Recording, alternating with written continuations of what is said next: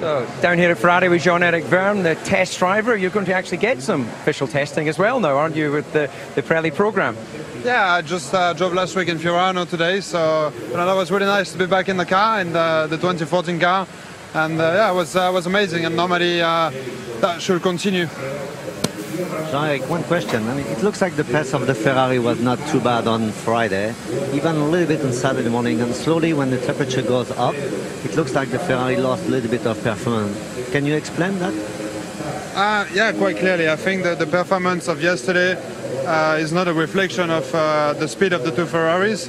I think the two drivers have done a good qualifying, but clearly I think we missed out the window in those tires. And when you miss the window, you know, whether you're too low or too high, in temperatures or in pressure, you can lose a lot of time, especially in Sector 3 here in Barcelona, a track that is very demanding on the tires. I believe that's what happened yesterday. So hopefully in the race today, that should not be the problem anymore. And I'm sure we're going to see a great fight from Kimi and Seb to come back up. I hope so. Do you feel the pressure coming a little bit? Sorry? Do you feel the pressure coming in at Ferrari, you know? I have to say, I felt more the pressure when I used to race. No. I mean, that was not a long time ago, but I can imagine what yeah, it is. you know what is the pressure. No, but to be in such a huge team such as Ferrari, we all want result here. Everybody is working very hard.